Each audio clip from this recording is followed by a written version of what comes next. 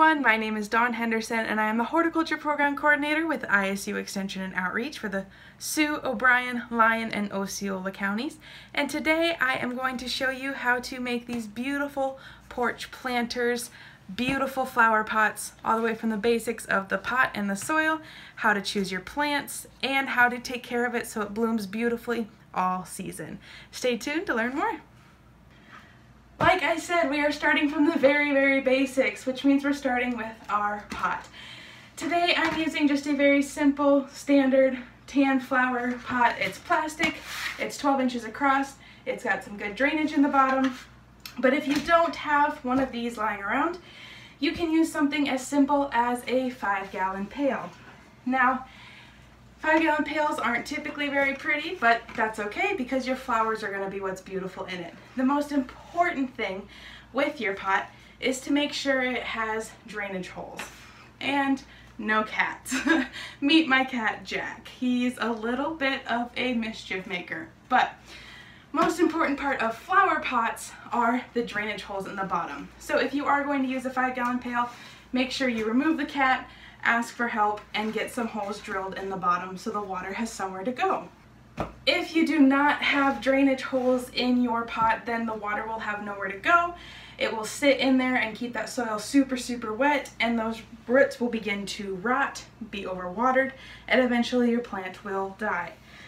So it doesn't matter if you use an actual flower pot or a 5-gallon pail with holes drilled in the bottom. Just make sure that the water has somewhere to go. Now I mentioned that this is a 12-inch pot. 12 to 14-inch pots can handle 4 to 5 plants. Today I'm going to be putting 4 plants in here because this one is a little bit smaller. You don't want to overcrowd those plants. You want to make sure that they have plenty of room to spread out and really grow throughout the season so that they can flourish and bloom beautifully for you. So we're only going to put 4 plants in here today. Make sure I give them plenty of breathing space, plenty of room. Starting with our basics, of course, we have our pot, but then the next step is what goes in the pot. It's our soil. Now, if you're going to take your 5-gallon pail, that works. Just don't go out to the garden and scoop a shovelful of your garden soil and put it in there to use. That, when you water it, it's going to get very compacted, very close together, and very muddy. Those roots aren't going to be able to get through it, they're not going to like it, and it'll hold a lot of excess water. So you'd be much better off using a compost mix or using a just regular potting soil from a local farm store, hardware store. You can choose the brand, it does not really matter, just make sure you get good quality soil. Now when you fill it up loosely. As long as you have holes in the bottom of the pot, you can fill the entire thing up with soil. Just leave about an inch and a half of space up at the top of the pot. Make sure it's not level. That one gives us room to work and plant our actual flowers, but it also gives the soil a place to go when you water it. You don't want to water it and have all the soil just come rushing out over the top. You want to leave that lip as kind of a dam for the whole pot to hold the water where it's supposed to be. Now that we have our basics, our pot and our soil, now we get to move on to the fun part, the creative part, our flowers. So you have tons of different textures and colors and sizes and leaves to choose from when you are planting your pot. But more important than all of that is the type of plants you get. So there are some plants that prefer full shade and some plants that prefer full sun, and there are some that kind of land in the middle and can go one way or the other. When you're picking out your plants, it's important to pick ones that go well together and the colors match very well, but it's more important to pick ones that are going to grow in the same conditions. All of the plants I have picked out today are sun-loving plants, so all of them need at least 6 to 8 hours of sun a day. They can survive in part shade, but they much prefer full sun. So they all have the same needs requirements, so I can put them all in the same pot and have them all be happy. If you are wanting to put a porch pot somewhere where it's more shaded, there's more trees, you're going to want to pick plants that are more tolerant of shade. Maybe they don't need to get that full 6 hours of sun, and there are some plants that don't really want much direct sunlight at all. The nice, easy way to tell if a plant wants full sun or shade, they usually are labeled with a tag that says, this one right here at the top has a lovely little decal that says it wants full sun. So this is the salvia we're using today. It wants full sun, it wants all of that light, just like the petunias and the alyssum that we're also using today. So now that you know what care all of the plants need, they all need the same level of sunlight, they all prefer the same level of moisture. Now is the fun part. This is where you can get creative with the colors and the leaves and the different heights, and you can really make your pot your own.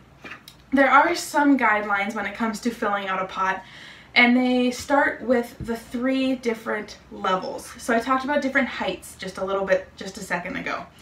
The 3 different heights are known as the thriller, the filler, and the spiller. It's nice that they all rhyme, easy to remember. The thriller is the one that is very tall in the back. It draws your eyes to the pot and upward. It makes it very tall. It's just boom, look at me in the back. Your spiller, on the other hand, on the opposite side, is what's in the front of your pot. It's what's going to spill over the edge. It's going to cover up the lip of the pot. It typically doesn't get much taller than an inch or 2, maybe 3 inches, and then it just goes over the edge of the pot. And then your filler, just like it sounds, it goes in between the thriller and the spiller and really rounds out the pot and makes it one big unit. So starting with our thriller for us today, I picked out this salvia.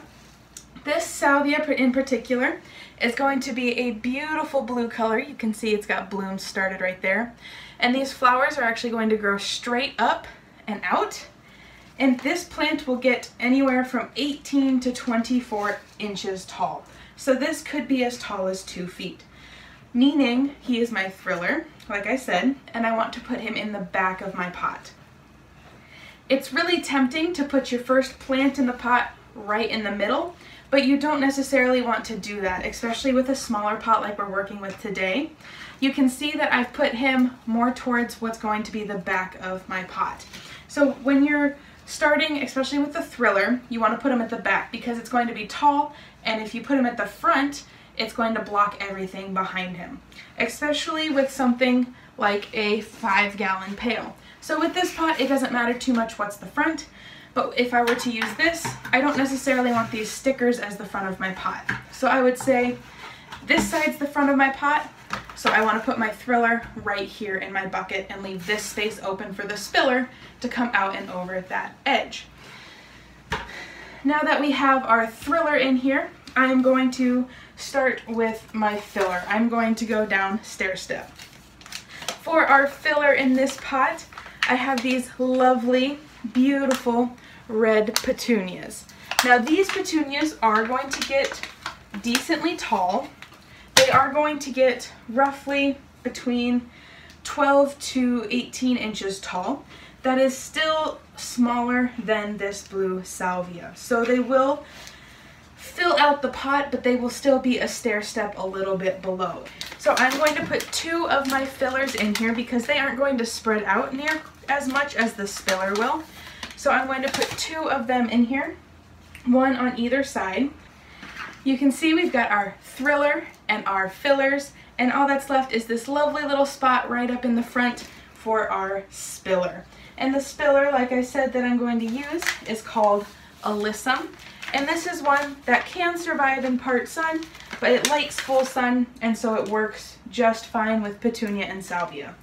Now it looks really small right now. I'll show you these flowers.